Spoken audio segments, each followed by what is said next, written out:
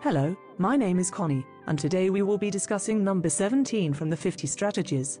Number 17 primarily deals with the concept of categorization and organization. Sorting activities deal with the student's ability to sort objects or words into appropriate parameters. The process also provides students with hands-on experience and practice with organizing and manipulating concepts and material.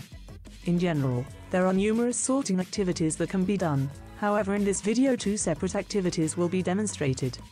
As with any educational strategy, grade and age groups are an important factor in the planning of activities. In general, sorting activities are the same on the basis level, however they can be tweaked to accommodate any grade level. For example, with students in an age group of 4 to 5, it was very easy to adjust the level of activity to basic pictures in place of words. For this activity, a various assortment of animal cutouts with the name of the animals on the back was scattered. The student was then tasked with sorting the animals by their respected appearances: fur, fin, and feathers. With some time and encouragement, the student was able to complete the task successfully.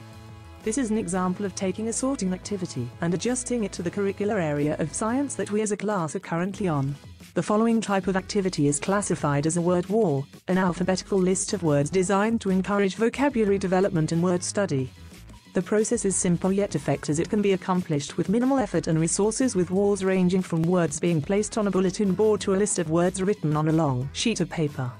Word walls can also be used as references to students, as they can be written in multiple languages.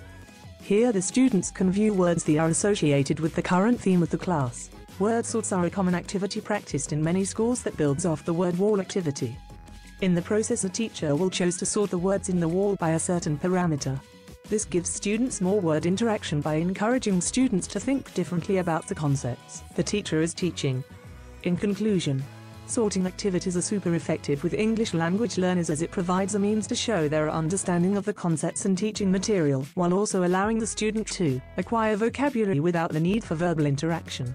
Also, it's important to remember that education and knowledge can vastly be improved by teaching through different approaches, as students will be able to have more choice, as their individual learning will be reinforced through the shifts and variety in the curriculum.